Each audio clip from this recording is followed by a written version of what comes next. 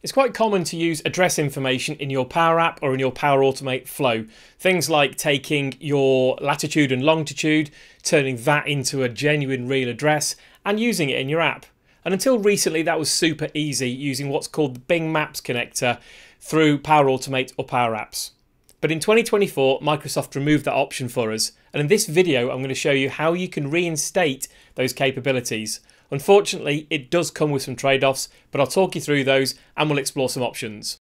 So I've got a pretty common example here that I'm showing on screen of a Power App that does a thing. This is a clock in, clock out from one of our challenges that you could build if you wanted to. And here we've got some information about where I'm currently located. This information is gleaned for me from what's called the Bing Maps connector. So that connector exists over here in the data group, and you'll see here we've got a Bing Maps connection. Now once you add that into your Power App, or you have a connector which you use in your Power Automate flow, what you can then do is, for example, go to your On Start, and you can use that Bing Maps connector to get name information using what's called the longitude and latitude. Use it in this way. Because I've declared it as a data connection that I've got, I can simply use the name of that data connection, and you'll see that if I enumerate down into that connection, there's a number of different actions that I can perform using that connection, and you'll see them here. And the one that we use in our step up challenge is the get location by point, and you'll see it implemented here where we say get location by point, and we pass in a piece of information off the device or off the PC called latitude, and we also pass in longitude.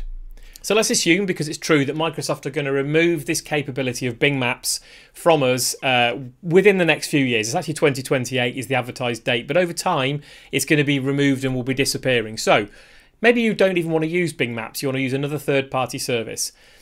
Even if you're using the Azure Maps option, which is what Microsoft's documentation guides you towards, there is only one way that you can connect to its API and consume its services. And it's the same for all third-party mapping applications now.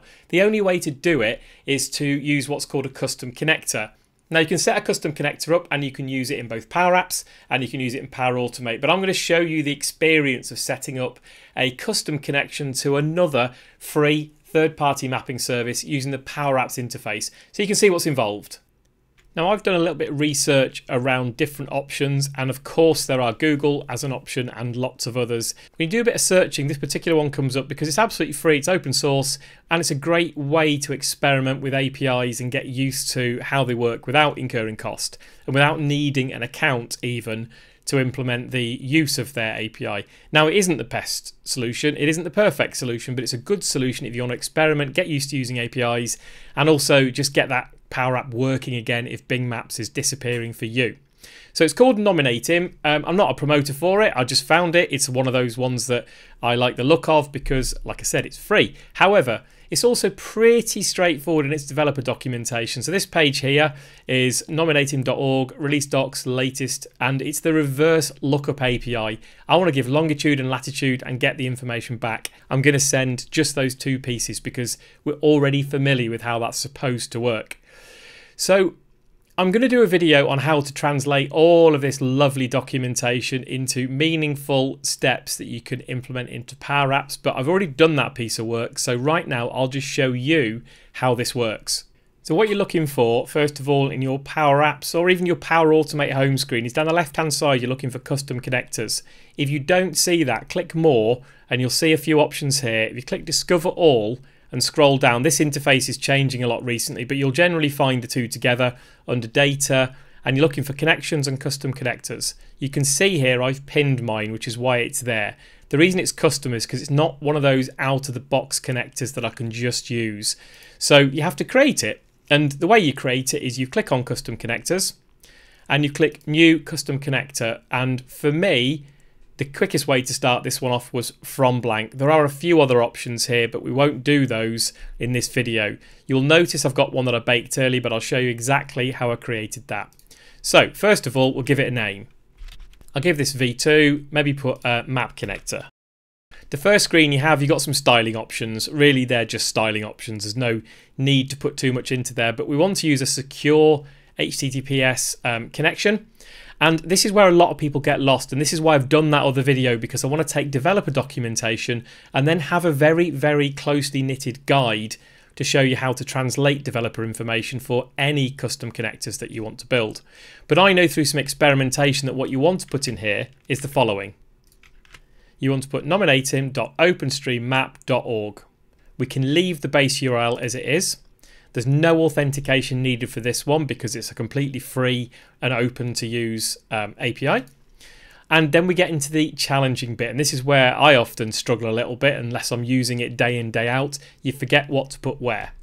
So I'll take some of that pain away for you and just show you that the first piece you want to create is an action. This is what your Power App is going to use. I don't know if you remember in that Bing Maps connector, there was Bing Maps dot, and then it did something. You had a list of options that you could choose. This is where you create those options. So we're going to call it reverse geocoding. I'm going to pop into here that it returns an address using longitude and latitude. And then we give it a very specific name for the action that we want.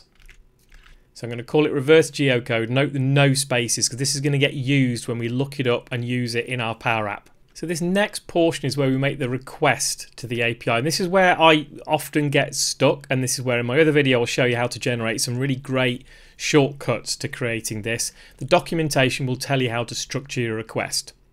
I'm going to click import from sample. I know it's a GET request.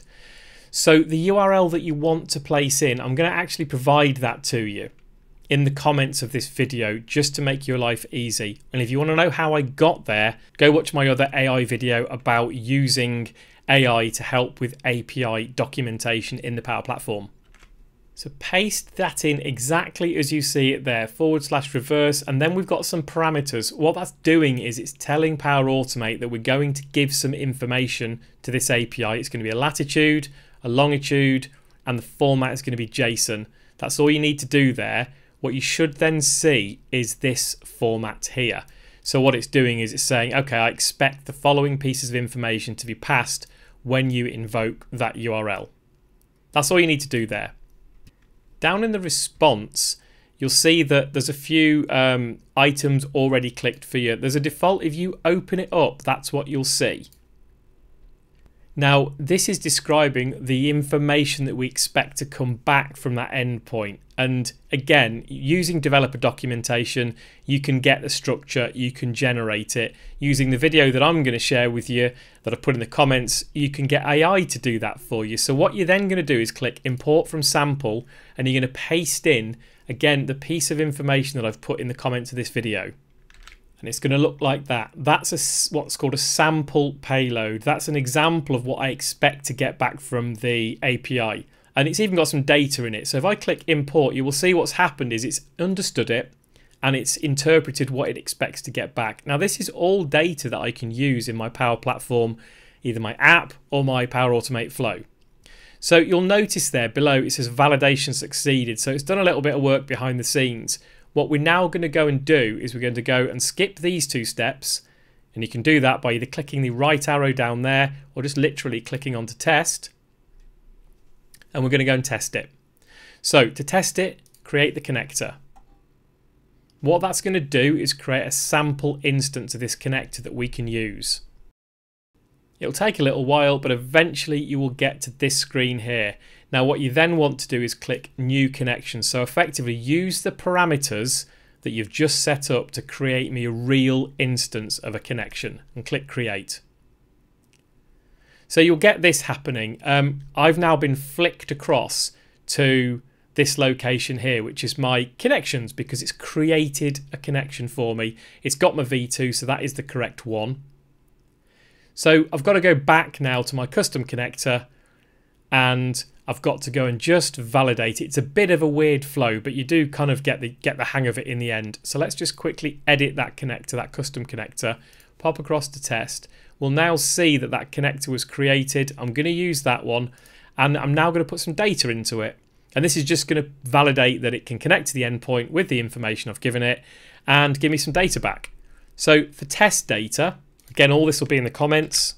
Just pop in these values. There's nothing scary about these values. These are just London locations. Test operation. And what it's done is it's gone off This status code indicates it's got a successful response back from the API, and it's given me a bunch of data.